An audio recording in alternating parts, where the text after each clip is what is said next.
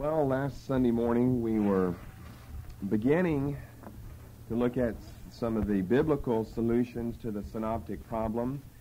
And in doing that, we were looking at some of the claims of form criticism.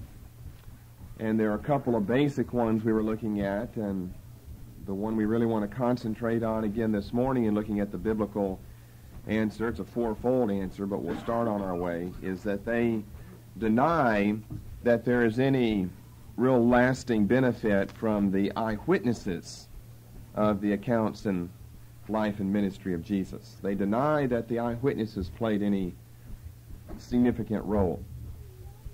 And what we ended up by saying was that if one of your theories, and one of theirs is, one of their most important theories is the theory of oral tradition or transmission, if one of your theories bases a whole lot on the transmitting orally of the story, then who would be better than the eyewitnesses to begin that whole account?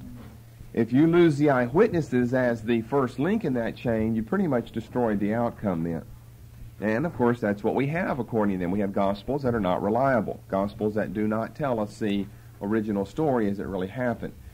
When we have Gospels that are filled with myths and fables and traditions that have been read into the original account. And so many of them have been read into the original account because of the needs of the community in which that Gospel is being composed.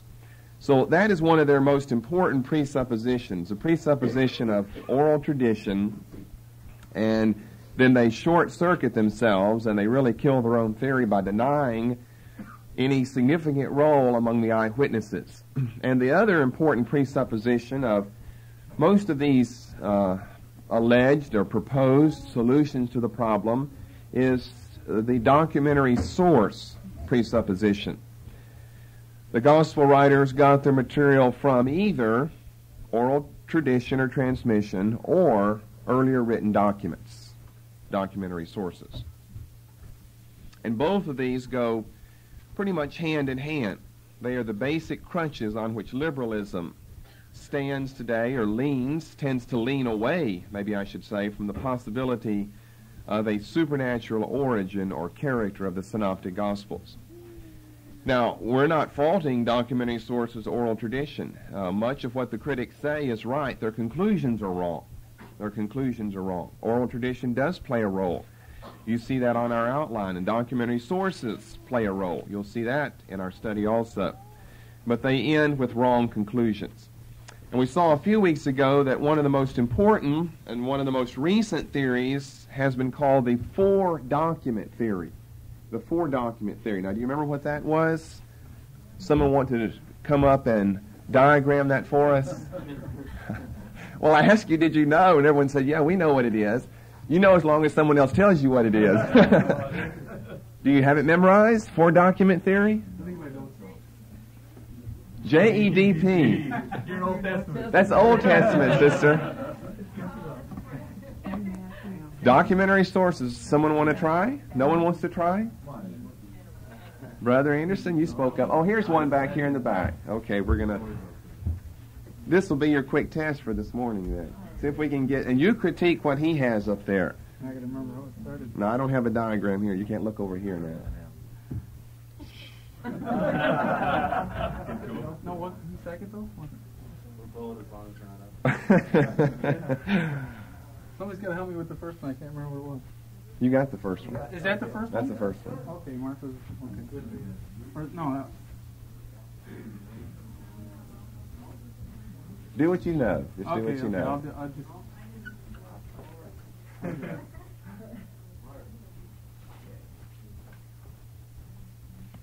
You got to be able to do this without looking it up.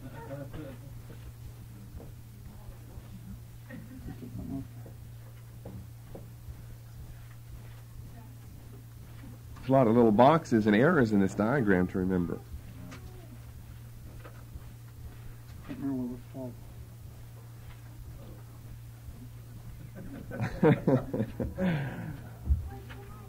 The important thing is really not to be able to copy this, but if you understood really thoroughly what the arguments are, you'd snap this off in an instant. Because you'd say, all right, now I've got to have a source for this, I've got to have a source for the narratives, and I've got to have a source for the sayings of Jesus, and then I've got to have earlier unrelated sources for each of the ones, and then I've got to remember that Luke didn't come into contact with a certain source until after he had done some other things, and once you know all that, then you can whip that diagram out in a hurry. All right, he's got across the top M, Mark, Luke, Q, and across the bottom Matthew, Mark, Luke, then lines from M to Matthew and Mark to Matthew, Luke and Q to the mystery box. Can't remember what it's called. Why do we do these diagrams? Well, it helps the children remember, if not the adults. They have faster attention than adults, I think. I think I'm missing some arrows. I got too many arrows? Keep going, whatever you can remember, brother. I can't remember what it's called. The Q, then. Proto-Luke. Proto-Luke. It was. That's a good name for it, Pseudo-Luke, by the pseudo-scholars.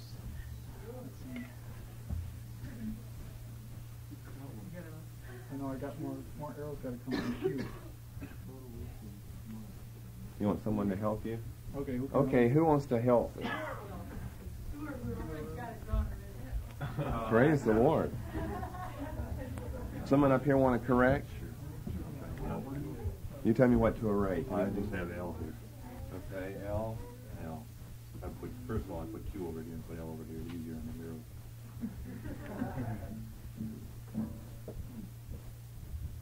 Just that thing wouldn't have here marked at all.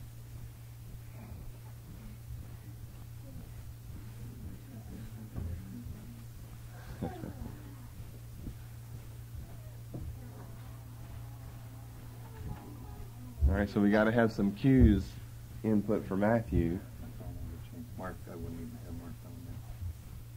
Mark would be up there with the rest of it. Okay.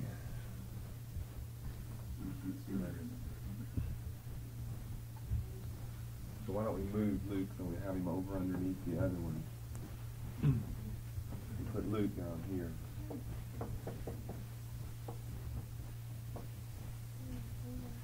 So what we're arguing here, and I've got some more errors that I'll need, but I'll explain that whenever we get there. What they're arguing from this, some of it's true, some of it's not true. But they have some problems, and they're trying to find a solution to it. And they're right about some, problems. They're right about some questions or situations. They, I believe, are wrong about the solutions. You start with the understanding, you start with Mark always, that 3 or 97% of Mark is found in both Matthew and Luke. And so much of Mark that is found is narrative material. All right, so somehow you have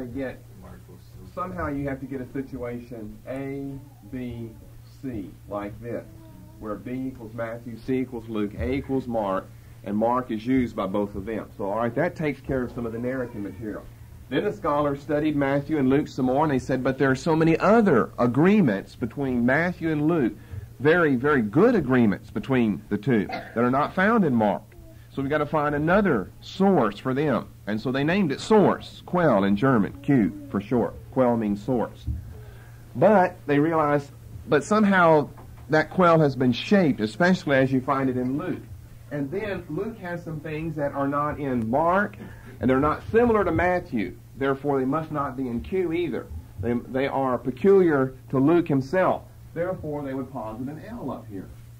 And so an L has given us a Luke, and they had posited an M, and an M has given us a Matthew.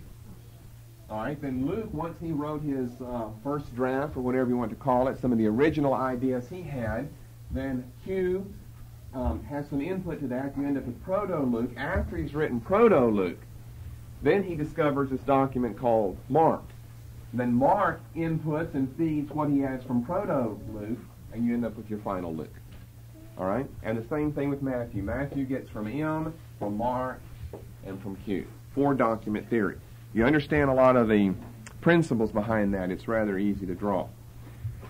Okay, so that's the four-document theory. That's not only documentary in origin, but it is oral tradition as well. Matthew and Luke got their M's and L's, and they both got this cue from somewhere. Someone had to be saying something or passing something down. And so it's often held that what was passed down by oral tradition or oral transmission. Now, I had someone tell me here during the week after we taught last week's message that in John Davis's book, Foundations of Evangelical Theology, I know a lot of you picked this up whenever it was on sale. It's a really fascinating book. It's well worth owning because it covers so much material, covers so many brief introductory things in theology today. And I would have never guessed it would have covered the synoptic question, but it does. Page 210. Starting on page 210, Davis is referring to a man by the name of Norman Perrin, I'm not aware of him, whom he calls a New Testament scholar in the Bultmannian school. So he's one of Bultmann's disciples. And I just thought you'd find this paragraph interesting as confirmation for what I said last week. The last paragraph on the bottom of page 210. Perrin makes a number of very questionable assumptions in his approach. He assumes that the early church had little or no interest in a biography of Jesus, but only in what the Christ of faith, quote unquote, was saying to the church. That's the old German neo-orthodox dividing asunder between Historie and Geschichte, the Christ of faith versus the Christ of history. This assumption is contradicted in a number of ways. The existence of numerous apocryphal Gospels, which attempted to supply biographical details of the life of Jesus, especially concerning his childhood, testifies to the widespread interest in the early church in this type of biographical material. Why would we have not only our Gospels, 4 of them, but so many apocryphal ones, or pseudepigraphal ones we might call, unless people were truly interested in all the details, to the point maybe of making some of them up, but all of the details of the life of Jesus. And then it's this sentence that's really interesting, or the next couple of sentences. Much of this gospel material was not especially relevant to the Gentile churches. You see, if they are the ones creating the material of the Gospels and writing the Gospels, we would think they would create material that would answer their own needs. But he's saying much of this gospel material was not really relevant to them. For instance, the debates on Sabbath observance. You don't find that hardly anywhere in the epistles, and yet you find it throughout the Gospels. So how did it get in the Gospels if the Gospels are created out of the life situation, the sitz in Leben of the churches? Then how did that get in there? Well, they would have an answer. They would say, well, on that one occasion, that's where the Gospel writers aren't creating ex nihilo the material, but they are faithfully reporting what Jesus taught. So they would have a way around that. Well, then, the flip side of that. On the other hand, other issues of immediate relevance to the Gentile churches, for example, circumcision, is not discussed at all in the Gospels. And that's what we gave you last time as one of the best ideas, or not a proof text, but a proof idea against this business of the Gospels being created ex nihilo. If they were created, we know what their concern is, circumcision. And they created the Gospels, and the Gospels don't record any circumcision material except favorable material. Jesus was circumcised, and he said that it goes back not to the law, but to Abraham in John 7:22. So that would kind of be self-defeating. He goes on, if the gospel material was created on the spot to satisfy theological concerns, one would expect the composition of the Gospels to be different in the foregoing aspects from what one actually finds. In other words, what he's saying is the Gospels are a true, valid, faithful representation of the life and ministry of Jesus. Okay, so this morning what I want to really start into is the fourfold biblical answer. We're going to start with number 1 this morning. Complete that, we'll be on 2 next time. Number 1 on your outline is direct knowledge. And if you're wondering why we spent all of last week and now a few moments this morning on eyewitnesses, well, that's why. Direct knowledge. We're talking about eyewitness knowledge. Now that could be a part of oral tradition, but it'd be the first link in the chain. And as the first link in the chain, and as it being the link of eyewitnesses, it would certainly be the most important aspect of oral tradition. So we're separating it from oral tradition. And we'll study oral tradition as number 2, or secondly.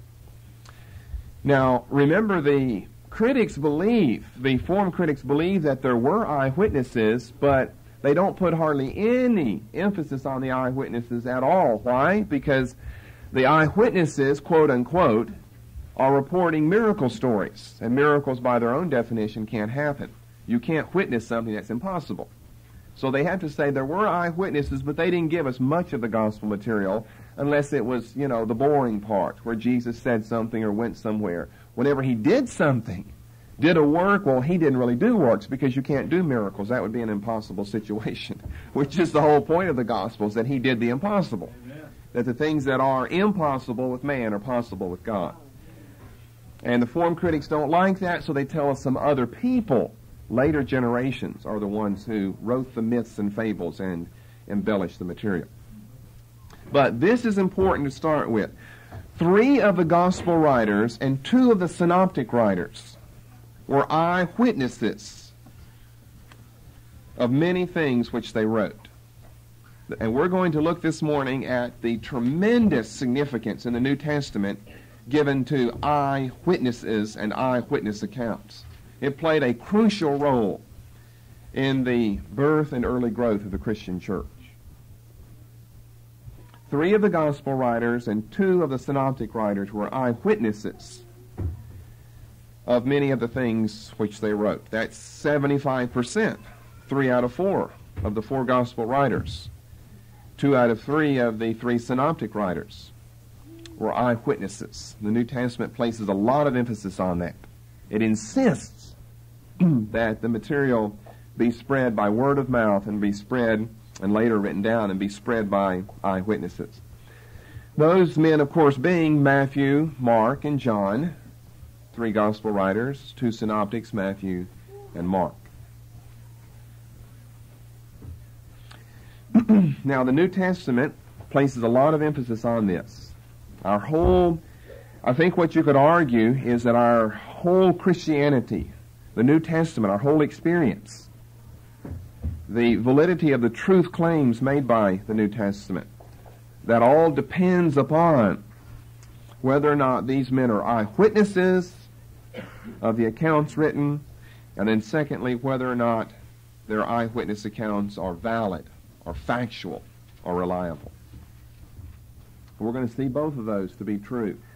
That the story that we have in the New Testament is the story of men who saw with their own 2 eyes and who heard with their own 2 ears the very things that Jesus said and did. This isn't a 10th generation looking back on. Now, we probably don't appreciate that as much today as we should, but hopefully we will by the time we're through. There are so many verses that put a big emphasis on the fact that this is the account of eyewitnesses. Now, not every single person was an eyewitness. Luke wasn't.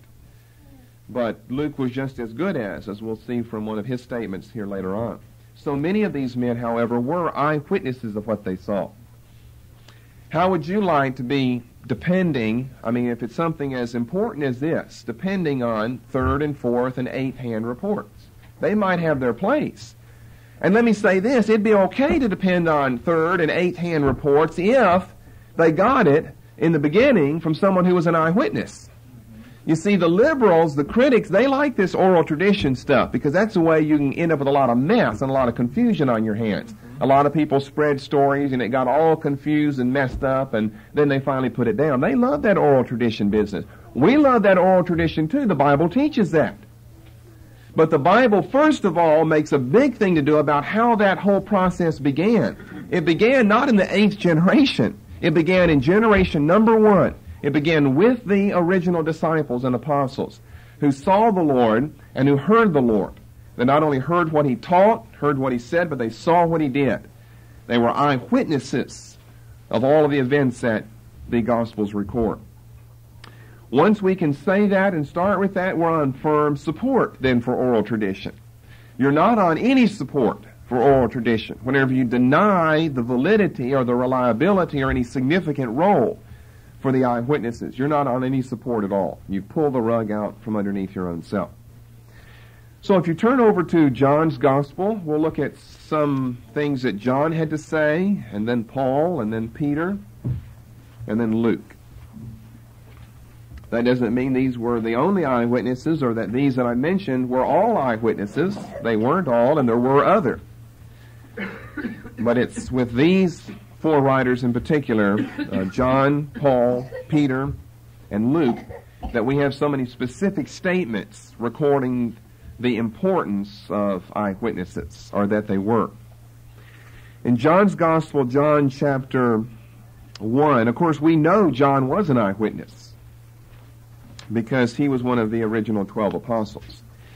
But in John 1 and verse 14, now I'm not going to give you all the verses you could find, just the most important ones, but once you kind of see the language used in some of these verses, then you'll be able to spot others yourself in your own reading. Let's go a little earlier. John tells us in verse 10 that he was in the world, and the world was made by him, and the world knew him not. He came into his own, and his own received him not. But as many as received him, to them gave he power to become the children of God, even to them that believe on his name, which were born. I mean, this is a very important passage here. A child of God. What's that depend on? Just some mythical figure about whom the only things we know are fables? That's what you get with form criticism. A mythical figure, and you know only fables about him. Which were born not of blood, nor of the will of the flesh, nor of the will of man, but of God. And the Word was made flesh, and dwelt among us. Those are strong terms right there, that he was made flesh. That's flesh as opposed to spirit. Spirit's invisible. Spirit's hard to get your hands on. Flesh is flesh. It's physical, it's visible, it's tangible. You can see it and touch it. And he dwelt among us. And look in parentheses what John said. And we beheld. Now we beheld. That may be an editorial we, John speaking of himself, but even if that were true, we know that the we in the final sense is a plural. Because it wasn't an I beheld, it was many people beheld. Even Pilate beheld. He wouldn't give a faithful witness or testimony to what he beheld, but even Pilate beheld. It wasn't something revealed just to, an inner circle or an esoteric group of men. All the people around Jesus saw it. Only some saw him for who he was, but they all saw him. And we beheld his glory. His doxa in the Greek, or kavod in the Hebrew. His glory. The glory as of the only begotten of the Father, full of grace and truth. They saw him. Now, I think whenever we would maybe study in some other area, we would probably say something along this line, that I'm sure Jesus as a man in his physical appearance was not outstanding. I think that would have been rather self-defeating to the whole gospel movement and purpose, and maybe contradictory to the Word. God doesn't choose the beautiful and the strong and the powerful and the noble. He chooses the weak, the base, the despised, the ordinary. I don't think Jesus was outstanding, or he would have won people like old Saul won people back in the Old Testament, head and shoulders above everyone and so good looking. But he didn't last very long though, did he? His good looks didn't do very much for him. He was a strapping, powerful. Head and shoulders, that must mean what, about 6'7" or 6'8"? Oh, what a powerful man this warrior Saul was. But who was the one who lasted, though? That little red-haired, ruddy-faced boy, David. Little David, who was a little nothing, is the one who lasted. I don't think Jesus would have made it on the old silver screen out west as a movie star. He was just ordinary looking. I doubt he was ugly, but he was ordinary looking. I don't think so. Therefore, I don't think what John's talking about here is his physical looks, but when they saw him, there was something about him. You can see someone who's ordinary looking, and they're extraordinary to you, like your wife or your husband. There's something special about them. I doubt you'd call it the glory of God, but it's something about them. If it's glory, it's loaned to them. This wasn't loaned to Jesus. This is inherent in him. This is his. This is his from the beginning of creation. We beheld his glory. They saw his glory. What was glorious about him? Just him. We beheld his glory. They saw it. Therefore, you see, John starts off his gospel this way. I think I'm going to trust what John has. He saw it. He was an eyewitness of these things. You either have to say, I trust John, or I think John's a liar. And the critics have chosen neither one of those. They've said, John, yeah, he was an eyewitness, but anything he recorded wasn't something he witnessed. Or the things that are recorded in his gospel, if they're anything beyond, 2 + 2 = 4, couldn't be recorded by John. If it's a miracle, like chapter 2, wedding feast at Cana of Galilee, that wasn't written by John. Why? Because you cannot turn water into wine. That goes against the, quote, laws of nature. So you see where the critics are. They start way back in these presuppositions that deny God and deny him his power and deny him his sovereignty. Of course you can't turn water into wine, but God can. He can do anything. You have to believe that if you believe in him. The two go together, all right? You see what we've said about the form critics. They don't believe in God. You have to believe in miracles if you believe in God. That is God by definition. He's supernatural. If he made the worlds and if he made water and made wine, he can turn one into the other then. It'd be easy for him. It'd be more difficult to create the water in the first place than just quickly shift the chemicals in it or the compound so it changes from one state to another. How about bringing something from nothing into something? That's the miracle of it all. A little water into wine, that's nothing. Raising the dead, that's nothing. Creating a body that you can give life to and then die and then raise from the dead is the miracle. And remember what Tillich said later in his life, I don't pray anymore, I just meditate. That makes a lot of sense. You don't pray, there's no God. That's exactly where either you start with and your theories lead you, or where your theories go from there, or where your theories lead you. You may believe in God to begin with, but eventually your theories talk you out of that. Later in John's Gospel, in chapter 20, verses 30 and 31, I'm going to give you all the significant verses that you'd want to meditate on. We've got a factual, faithful narrative, because these men saw it happen and they told us what they saw. And many other signs truly did Jesus in the presence of his disciples. Signs he did in their presence. Not just teachings. They like the teachings, okay.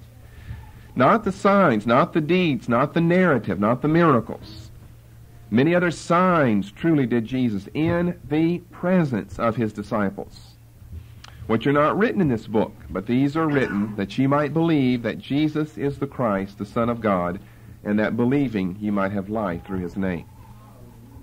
Then in John 21 and verse 24, this is the disciple which testifieth of these things, or maybe the New International Version says something like bears witness to these things, and who wrote these things, and we know that his testimony is true. And we know that his testimony is true. Then over in 1 John 1 and verse 1, that which was from the beginning, which we have heard, which we have seen with our eyes, ear witnesses and eyewitnesses, which we have looked upon and our hands have handled of the word of life. He's coming against what we call the docetic heresy, and to come against that he has to emphasize the fact that he is an eyewitness, an ear witness of all the things that Jesus said and did. And Jesus wasn't a phantom, he wasn't a spirit, he wasn't a ghost. He was a real man with flesh and blood and bones. Then Paul, back in 1 Corinthians chapter 15, verses 5 to 8, gives us his own testimony of the importance of eyewitnesses. 1 Corinthians 15, 5 to 8. And over in Galatians 1, we won't turn there, but in Galatians 1, somewhere around verse 14, he talks about the fact that he went to Jerusalem shortly after his conversion, and he didn't see many apostles, but he saw a couple, Peter and James, the Lord's brother. Of course, that is a chapter where he denies that the origin of his message is from humans, but it's from Jesus Christ. but surely he talked with a couple of the apostles and heard something from them, learned something about the original account. But in 1 Corinthians 15:5, we read that he, well, we need to go back to 3 and 4. This is kind of like a little confessional in the early church. I delivered unto you, first of all, that which I also received, how that Christ died for our sins according to the Scriptures, and that he was buried, and that he rose again the third day according to the Scriptures. That he died, that he was buried, that he rose. All right? Verse 5, that he was seen by Cephas, that's Peter's Aramaic name, that he was seen by Peter. Then he was seen of the 12. After that, he was seen of about 500 brethren. Why is he even recording this? But to tell us we've got historical, reliable bases for what we're preaching to you here. Amen. We're not just believing in the resurrection because we just want to believe in it, or because we think it's a good thing to do, or because someone thinks that they might have heard from someone who saw someone else that said that they thought that Jesus was raised. For the continuation of this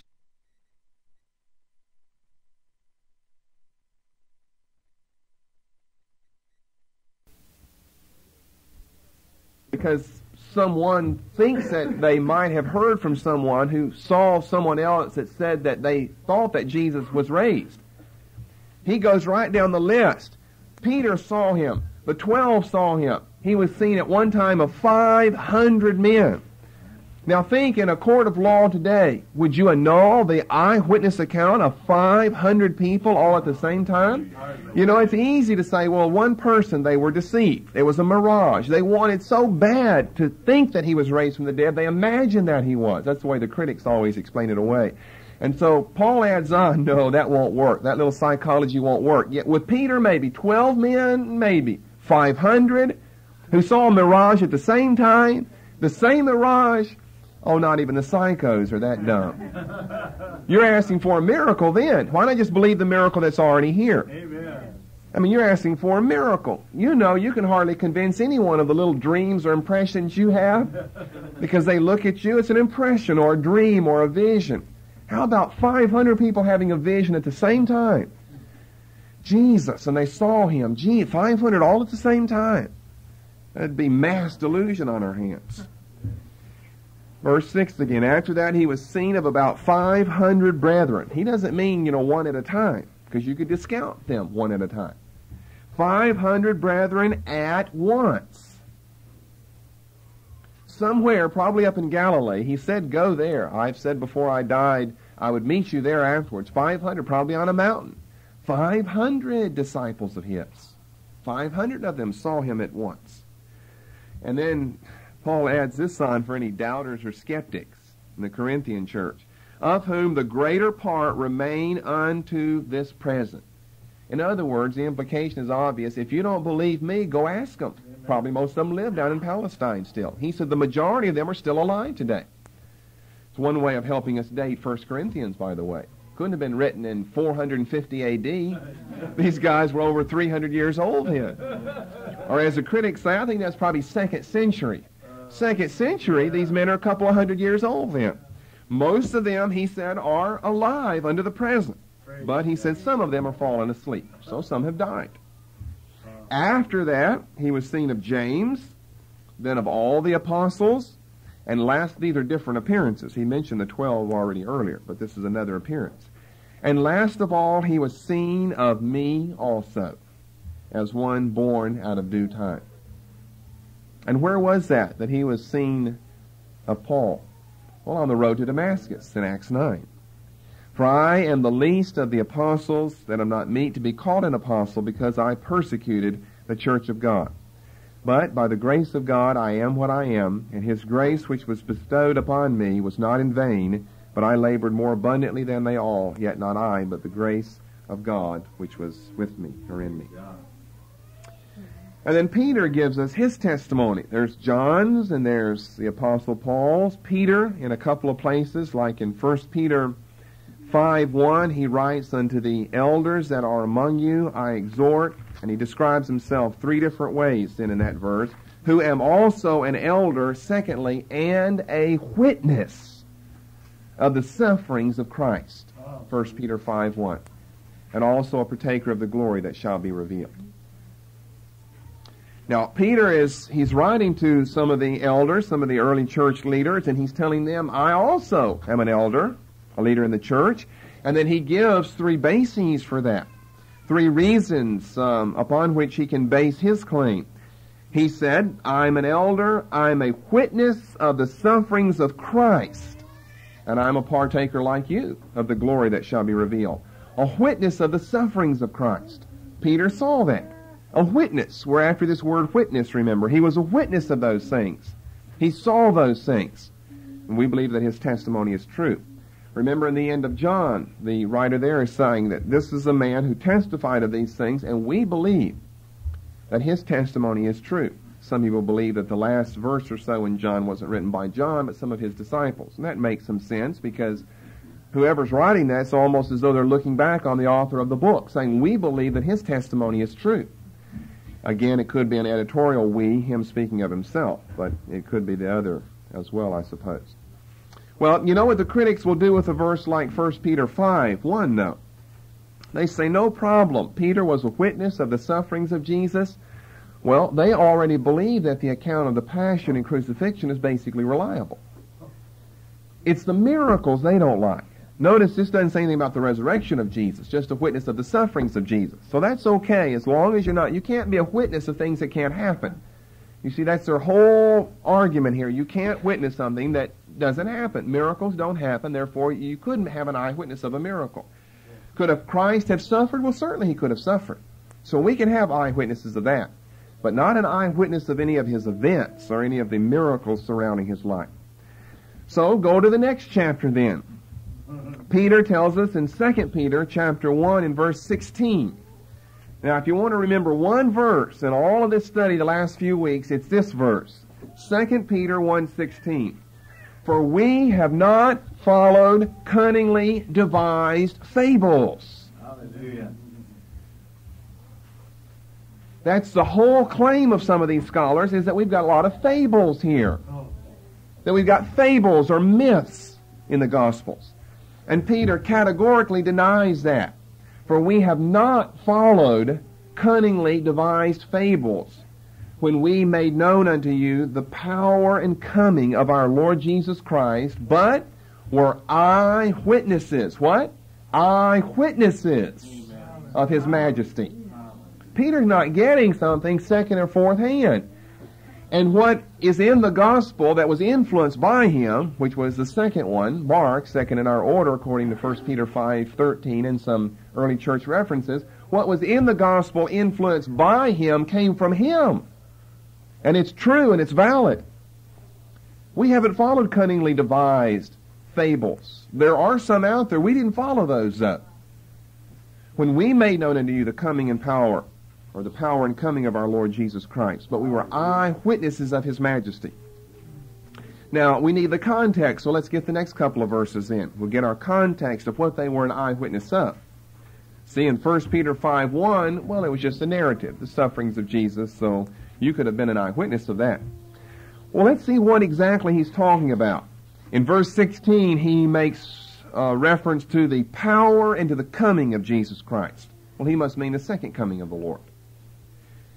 Then in that verse, he makes reference to his majesty. Both of them refer to the same thing. Well, we'll get into verses 17 and 18, we find out what that thing is.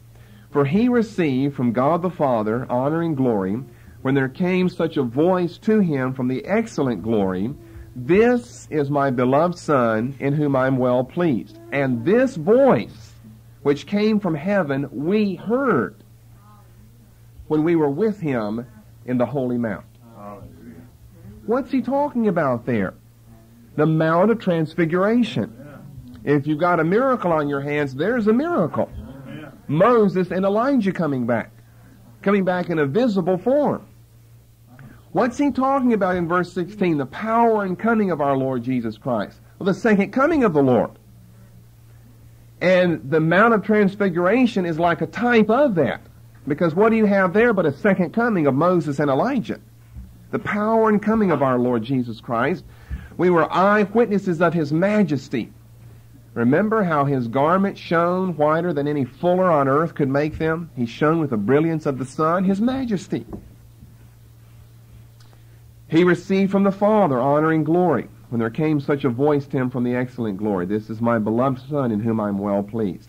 And this voice, which came from heaven, we heard when we were with Him in the holy mount, the Mount of Transfiguration in Matthew chapter 17. So Peter tells us in no uncertain terms, in so many different phrases here in these 3 verses, that, to give it as the end of 16 has, he was an eyewitness. He was an eyewitness. Well, he certainly says we, and there were some others on that mountain also, Peter and James and John. Peter and James and John. That James has been dead some time now. He dies back early in Acts chapter 12. But John outlives Peter. He's still alive. We were eyewitnesses of His majesty. They were eyewitnesses. So you see how many verses there are so far in the New Testament that put a big emphasis on the fact this story is reliable because it came not by 4th generation, but it came from men who saw these things happen. And then Luke gives us some references over in the book of Acts. He places a big emphasis on them being eyewitnesses. Book of Acts starting in chapter 1, as a matter of fact. Starting in chapter 1 and verse 3. You see, what the critics have are the apostles probably scratching their heads wondering whether or not they're sane. They thought they saw some miracles.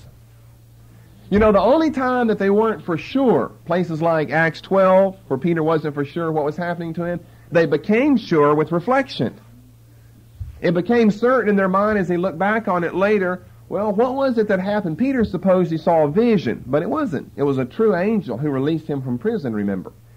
If the scholars are telling us the truth, that all these accounts back in the Gospels are not really true or not really reliable, then you've got the apostles scratching their heads. They said they were eyewitnesses of it. They're wondering what's going on then. You know, I guess we were absent-minded. We thought we saw this, and it's account after account after account. Well, we thought we saw this, and they don't really see it, the critics tell us.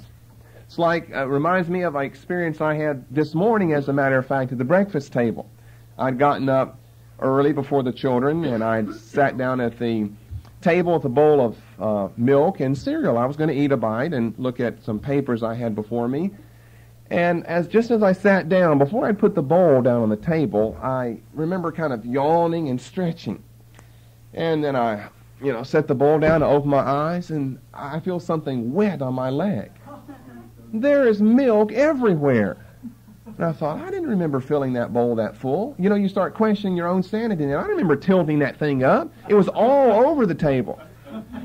So I put the bowl down. I went over and picked up a rag and came back and wiped it all up and got it all clean and tidy and went and put it back up and came and sat down and picked my spoon up and looked to eat, and there was milk going everywhere.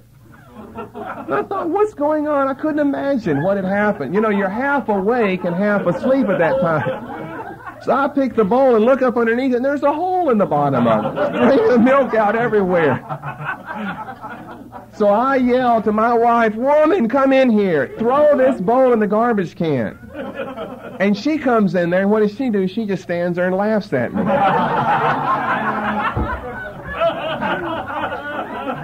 Because she could tell what happened to me. You're questioning your own sanity. I knew I didn't make a mess on the table.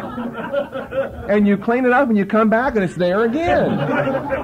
It's like someone's pulling a trick on you or something, And she just stands there and laughs. And I throw that bowl in the garbage can. Well, that's kind of what we have the apostles doing. They're kind of questioning their sanity. Well, I thought, Pete, John, did you see what I guess we didn't see it. The critics said we can't see it.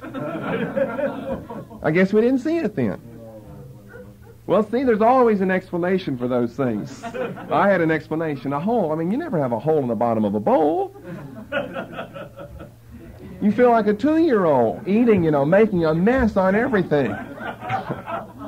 What alerted me to it was something wet on my leg. I knew I wasn't that young. So you look down, there's milk everywhere. And I know occasionally I filled a bowl too full of milk, and then you try to walk with it, and it's just a juggling act, and it goes everywhere. And I remember when I filled it up this morning, I filled it way below the level there. I knew that I had done that. You knew that you had done that, and you're questioning your own sanity. Well, can you imagine if John or Matthew were around today, and they read some of these form critic books? Say, I thought I saw all of those things. I thought that was a miracle. I thought that came from, I guess I didn't write that. I had a mirage that I wrote that. And really it was a third or fourth generation Christian that wrote that. No, they would know better. They would know there's an explanation. They'd look on the bottom of the bowl and find a hole in it. A hole in somebody's head. The information is leaking out. Luke writes in verse 3, to whom also he showed himself alive. We read about this over in 1 Corinthians 15. To whom also he showed himself alive after his passion by many infallible proofs. He was concerned that they see him and know him. You know, it could have been, there's no question about the fact that Christianity is a religion of faith. But your faith has to be built on some real facts out there. And Jesus provided some real facts, provided some real proof of those facts to the first apostles and the first disciples. And then because they're faithful, reliable witnesses, he expects us to listen to me here. He expects us to look at these facts and believe them as though we saw them with our own eyes. He doesn't expect us just to, and you don't ever know whether these things happened or not, and just kind of believe. No. He expects us to believe with the same type of faith that the first apostles had when they saw it happen. That we can see through their eyes that these very events took place. You see, Jesus could have, died, gone into the tomb, and kind of spiritually resurrected and gone back to the throne of God. Kind of like, Muhammad did or something. But Jesus gave for 40 days many infallible proofs that the one who had died was the one who was now alive. Amen. He could have just gone immediately to heaven and stayed there and expected all of his apostles to have trusted the word that he gave before he died. That I'll raise in 3 days. I'll resurrect in 3 days. That would have been enough. We would have had to have believed that if he gave that to us, but he didn't. He went beyond that. To whom also he showed himself alive after his passion by many infallible proofs. You get that, remember, in the end of those gospel accounts, Matthew, Mark, Luke, and John. You get it in the beginning of Acts here. Being seen of them. Now he showed himself. He was seen of them 40 days. And they heard him, eyewitnesses, ear witnesses, speaking of the things pertaining to the kingdom of God. Then in verse 8, he tells them, ye shall receive power after the Holy Spirit has come upon you, and ye shall be witnesses unto me. Witnesses unto him. That is, people who could go out and witness, testify to the fact that they had seen the Lord. Witnesses unto me. In the same chapter, verses 21 and 22, we read that one of the qualifications for the selection of the successor to Judas, who died that he might go to his own place, was what? He had to be something. Look in verse 22. They didn't just pick someone who kind of agreed with them or had an unction. Beginning from the baptism of John, that goes way back to the very beginning of his ministry. Unto that same day that he was taken up from us, must one become a witness with us of his resurrection. This is an interesting verse to let us know what we would already know from places like Luke 10. He sent out not only 12 in Matthew 10, but 70 in Luke 10. 500 brethren saw him, 1 Corinthians 15 at one time. That means there were a whole lot of disciples. Now, when I say a whole lot, I mean proportionally small in number to all that didn't follow him, but large in that we're not talking about 5 or 10 or 15 or 200 or 500. There were probably several thousand early original disciples who believed in him. Because look, here's one, verse 20 or 2 in verse 23. They appointed 2, Joseph called Barsabas, who was surnamed Justus, and Matthias, 2 of them, who had been with Jesus how long? Since the baptism of John. That's back to Matthew 3. Maybe a part of the 70, we don't know. But 2 men who had been with him from early on, and who had been with him so long they continued with the band right up to the end, and they were witness of his resurrection. Then in chapter 2 and verse 32, Peter is the one doing a lot of the talking in these places, but remember Luke is recording it, and Luke is the one who wrote verse 3 anyway. Jesus said verse 8, but Luke is recording some of this. Acts 2:32. This Jesus hath God raised up, whereof we are all witnesses. Whereof we are all witnesses. Chapter 3, verses 13 through 15. We'll just get down to the end there real quickly. Whereof we are witnesses. In chapter 4 and verse 20, Peter said, for we cannot but speak the things which we have seen and heard. I would rank that verse with the one over in 2 Peter 1:16. 2 Peter 1:16 is so good because it's one verse where Peter, in no uncertain terms, denies that they're following any cunningly devised fables about Jesus' life. They're not telling fables where they tell the miracle stories. They're telling actual, literal, scientific facts that really happened. Acts 4:20 is another good one. You might have never really understood what Peter meant by this, and now you do. We cannot but speak the things which we have seen and heard. All the things they saw and heard about Jesus. Then in chapter 5, verses 29 through 32. Getting down to that last verse, but he's been talking all along about Jesus, his life, and his death, and his resurrection, and his ascension. Verse 32, and we are his witnesses. Jesus said they would be in Acts 1:8. You'll be witnesses unto me. We are his witnesses of these things. And so is the Holy Ghost, whom God hath given to them that obey him. Then in chapter 10, Peter gives us so many of these, and Luke records them. Chapter 10, verses 34 through 43.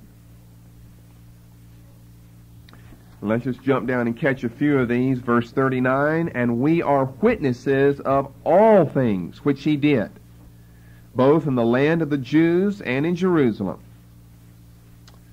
whom they slew and hanged on a tree. Him God raised up the third day and showed him openly, verse 41, not to all the people, but unto witnesses chosen before of God. Hallelujah. The apostles, that 500 brethren group over in 1 Corinthians 15, he didn't show himself to everyone, although his showing was an open showing. Not to all the people, but unto witnesses chosen before of God, even to us who did eat and drink with him after he rose from the dead. Remember in the upper room, they had a little eating contest there to find out whether he was truly Jesus. And he said, touch me, handle me, let me eat something. Because you know a spirit doesn't have flesh and blood, as you see me have. So he must have had that then. In a resurrected state, but he must have had it. A spirit, you know what happens if you put something in the mouth of a spirit? There's no bottom to the stomach. It hits the floor. They saw the food go in and didn't come back out. Rather mysterious, but you couldn't say that he was a ghost or this was an apparition they were having. It was a real person before them. Not in a completely physical state like they were, but in some type of visible physical existence, because he ate something and he drank something and he talked with them. And it was a marvel to them. And Peter remembers that. He's looking back on that as he's preaching. He remembers that. It was a marvel how he ate that fish. Other manuscripts say he ate a fish and a piece of a honeycomb.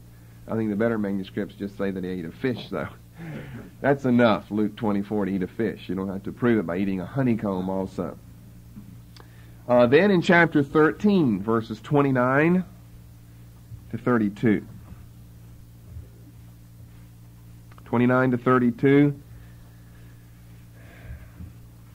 you got pretty much the same story. The end of verse 31, who are his witnesses unto the people. Just one verse after another, after another, after another, after another. But as far as the writer Luke is concerned, surely the greatest text that we could have in Luke's writings is back in his gospel in chapter 1, verses 1 to 4. It's called the preface or the introduction to Luke's gospel. And it goes like this, if you'll be turning there. Forasmuch as many have taken in hand to set forth in order a declaration of those things which are most surely believed among us, even as they delivered them unto us, which were from the beginning eyewitnesses and ministers of the word. It seemed good to me also, having had perfect understanding of all things from the very first, to write unto thee in order, most excellent Theophilus, that thou mightest know the certainty of those things wherein thou hast been instructed. Luke puts a big emphasis on the fact that the story, not only that he is telling, but that others have told, goes back to the very first. To the very first. He tells us in verse 2, which from the beginning were eyewitnesses and ministers of the word. Well, that would be the apostles and some of the early disciples. Then he tells us in verse 3 that he had perfect understanding from the very first. Perfect understanding of all things from the very first. So he's writing in order, and someone else in verse 1 had written in order, both times in order, a declaration of those things most surely believed among us, in order to this man named Theophilus, so that he'll know the certainty of those things that he has earlier been taught. You pretty much have to make a mockery of a lot of these verses we're looking at if you deny any significant role to the eyewitnesses. They played the most significant role of anyone in the early church. The eyewitnesses that saw Jesus before his crucifixion as well as after his resurrection. Now, let me just say something quickly about the three synoptic writers then. We're talking about three men who are giving us a reliable account. First of all, something about Matthew. Matthew was a Roman tax collector, was he not? Well, I mean, he was a Jew by birth, but he was a tax collector for the Romans.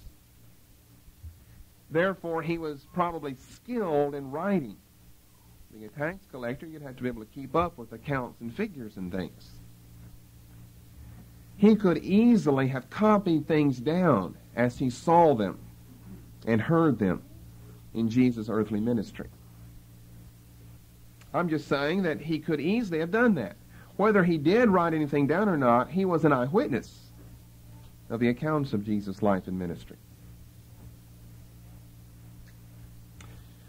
What about Mark? You say, well, Mark, he wasn't one of the 12, like Matthew or Peter or James or John or the others. So Mark, he wasn't an eyewitness. Oh, I believe Mark was an eyewitness. Let me give you some proofs for that. In Mark chapter 14, verses 50 to 52, I believe, and most scholars believe, that this is a cryptic autobiographical reference. There's really no other way you can explain it. Mark 14, verses 50 through 52. That this is a record of Mark's experience, and if it is, what it proves is that Mark was an eyewitness at least to the arrest of Jesus Christ. This is at the occasion in the garden where he is arrested. Mark 14:50. They all forsook him and fled. That is, the apostles. But there followed him, one of his followers, there followed him a certain young man, having a linen cloth cast about his naked body. And the young men, that would be the Levitical temple police force, the young men laid hold on him. And he, that first young man in verse 51, and he left the linen cloth and fled from them naked. And then you just go right into another account. Well, those verses would be without meaning at all. They would just be given to us and leave us hanging. Who is this young man? Unless it's an autobiographical reference to the writer Mark. I believe that this is a reference to Mark himself. There'd be no other reason to include that. Mark was there. Mark witnessed the arrest of Jesus. Now, he didn't witness what happened right after that, because we're told in verse 52 he fled from them naked. But he at least was an eyewitness of the arrest of Christ. And I can go further. According to Acts 12, verses 12 and 25. He had a home and lived in Jerusalem. We know, according to these verses, as well as those in the end of some of the Gospels, that his mother's name was Mary, and that she was a follower of Jesus and an eyewitness of much of his life. Well, it only stands to reason that her son, Mark, also was an eyewitness of these things. I would suggest that he probably had been familiar with Jesus through much, if not all, of Jesus' earthly ministry. That's according to Acts 12 and 12. When he had considered the thing, he came to the house of Mary, the mother of John, whose surname was Mark. And then in verse 25, we see that they take John, whose surname was Mark, with them on their journey. Or they're going to end up going on their first apostolic journey. So I think Mark was an eyewitness. All right, that leaves us with Luke then. Was Luke an eyewitness? Well, no. Luke was not an eyewitness. As a matter of fact, that's part of what the preface is all about. If you notice real carefully in Luke 1, verses 1 and 2, he denies that he was an eyewitness. He said, even as they delivered them to us. He puts himself with the us and not the they, which from the beginning were eyewitnesses and ministers of the word. Or he's denying his role among the eyewitnesses. He's an us, not a they. They taught them to us. We have learned those things from them. We are the us and they are the they. They are the eyewitnesses and I am not. However, he was a faithful companion and fellow traveler with the Apostle Paul. Although he didn't have direct first-hand knowledge of the gospel, he was a traveler of Paul's. Paul had much interaction with the original apostolic band, and all the times he was in Jerusalem and out and back in and out and so forth. And so I'm suggesting that Luke certainly had an avenue of knowledge that way. However, and I have some other ways I'd like to suggest to you later when we study Luke's gospel, he tells us in verse 3 that he had perfect understanding of all things from the very first. That doesn't mean he was back there, but it means that he has an understanding of all things that started at the beginning. He has a perfect understanding of everything as it started in the very beginning.